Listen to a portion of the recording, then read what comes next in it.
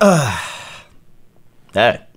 this past year, I have been slowly killing myself, and I've been realizing it pretty much this past few months. I was killing myself over being stressed, and the reason why a lot of that stress came down to is actually from OTK.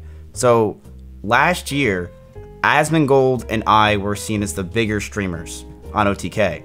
And since Asmongold left OTK, I kind of had to step up and do almost a lot of the grunt work. I also help a lot in the back end of OTK, but I also was doing a lot of stuff with the content planning, content creation, and overall the hours that were watched on the streams. And it was really stressful because I had dozens of people's jobs and a lot of people's bets on our org doing well, reliant on just me. I was stressed every single day for the year of 2021. Every day I noticed that it was harder to breathe.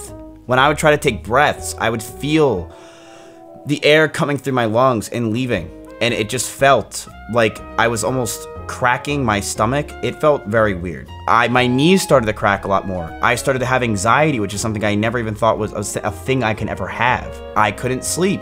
I still can't sleep. And I started to realize it at about 2022 that it was killing me. And if I kept up with this stress, I'm going to die. I'm going to quit streaming, is exactly what I said to myself. I said, if I keep this up, I'm going to quit. By the way, a lot of you guys are stressing me out because only 11.4% of you guys have all notifications on the channel, which is actually 4,000 more than when we had last week. So thank you. If you guys can please do that, it does make a huge difference. You guys are the ones that watch the videos. You guys are the ones that say yo for like the first 700 comments. Please do it. Thank you. And partially some of that stress was also 2 videos a day, which is why we are now doing 1 video a day on the channel. And it's not just me. A lot of people in this industry are stressed. And a lot of the top content creators are stressed. Because the thing is, with being a streamer, is the clock never stops. You can always be doing more as a streamer. You can always be making better content. Vsauce here. I'm starting to sound like that guy a lot. And it's hard to have a work-life balance with streaming. Because one thing that Nick Palm told me that actually was accurate is, streaming isn't a job, is what he told me. He said streaming's a lifestyle. And he's 100% right. Streaming never stops. You could always be doing more with streaming. I could always be making better content.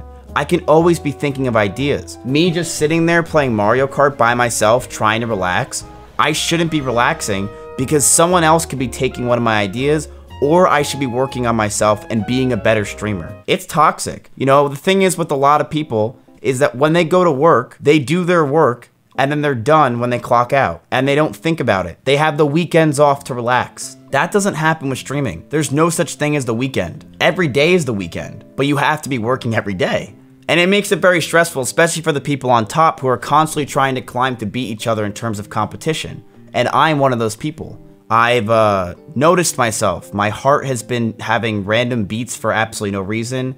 I've been feeling a lot shittier. I've been feeling a lot more out of breath. I've been streaming a lot less. I haven't been feeling good up until about a month or 2 ago. I really knew what it was. It was just the stress I've been dealing with over the years has just taken a massive toll. Fortunately now, I'm finally getting to those points and I'm starting to eat healthier. I'm starting to work out. Even I just got a sauna that I've been using and it's been helping a lot. And I've just been trying to relax. What I was doing for a while is I was focusing on the short term, you know, creating content constantly, you know, trying to always constantly beat myself. But that's how you get stressed. And I try to look at some people like Soda Poppin' who've been doing it for a decade. And what do? They just do what they want and they enjoy their life. And that's what I want.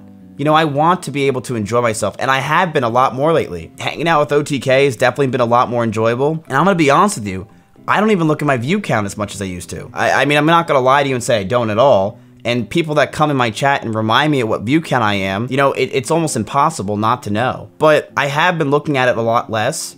I've also been caring a lot less about reacting to things I don't want to react to, and overall doing things I don't want to do. This channel, going from 2 to 1 videos, has made me a lot less stressed because I don't have to react to things I don't want to. I'm making content I enjoy, which is this video. I've been craving money since I was 16 years old. I was a money-hungry guy. I almost said mogul moves. I almost threw up. I've been a money-hungry guy since I was 16. But you know what's one thing money can't buy? Is my brain. It'll never be able to buy my personality. It'll never be able to buy what I have. And that thing that I have is what has made all this happen. Don't lose that. And a lot of people, I feel, work really hard over years and years, and they spend a lot of that money, you know, trying to get their health back that they used to get the money. I don't want to do that. I want to be able to be happy, be healthy. You know, Cheerio sponsor, hit me up. I want to be happy and healthy, but at the same time, enjoy my job. I'm so lucky to have what I have, and I should be fortunate and also enjoying it. I see it as this way. I can either enjoy my job and do it for 6 years, but slow it down a little bit, or I can do my job and hate my life, but do it just for another year or two. Now, which one's the obvious decision? And that's the decision I've been choosing lately. This is the worst part about streaming, by the way, that I can't even enjoy a movie because my brain is so messed up over the years where I'm saying to myself, watching that movie, I should be doing something for a stream or my org. And that's just such a bad way of thinking of life, you know? Like I've made it this far, I've done this much. Like, I should celebrate my victories, and I just don't. I wish I did more, and that's one thing I'm trying to do a lot more, is really just overall be more excited and happy and just enjoy things. You know, like, why can't I just watch a movie and just really actually enjoy it? And that's the worst part about streaming, is the fact that I can't just sit there and enjoy something. That is the most stressful thing. And I know a lot of streamers deal with it, and a lot of the top streamers deal with it because you got to. That's how you're at the top, because you're willing to sacrifice those things. You're willing to make this into a massive lifestyle that Twitch is. And it's toxic as fuck. And it's fun as hell. But my God, is it a ridiculous reality that I'm glad to be a part of. Comments are also really bad. I mean, streamers don't have to deal with, some streamers don't have to deal with it at all, you know?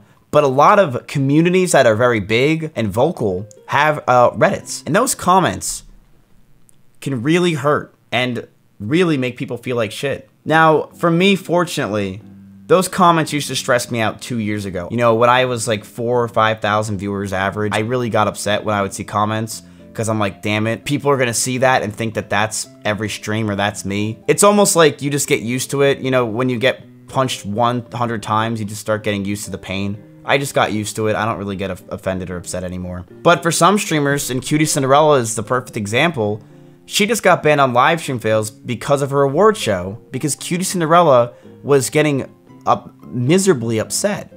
And I'm glad she did it, and I was actually one that told her to, because nothing can replace your mental health. Nothing can replace this. You can have all the money in the world, but you got to keep this. Another thing about streaming that's very stressful is the lack of job security. One day, you can just wake up and be banned.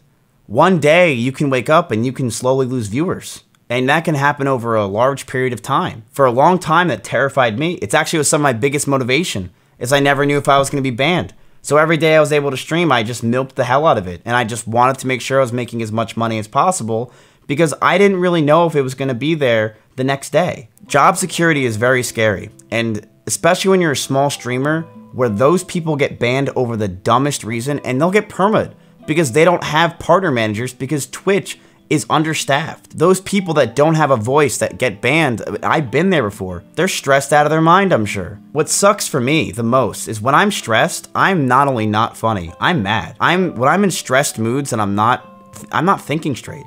I'm not in a good mood, I'm not in a good headset, or fuck, look at me go. I'm not in a good mindset. When you have a normal job, it's really easy for you to just put on your happy face and pretend that you're not stressed out of your mind, going nuts, trying to pay for a bunch of things. But when you're an entertainer and the camera is like this, in front of you for 6 to 7 hours a day, especially for someone like me who's constantly having to make jokes, it's really hard. And sometimes it's painful the entire way through. The fact that when I'm stressed, I really can't do anything besides just feel like shit.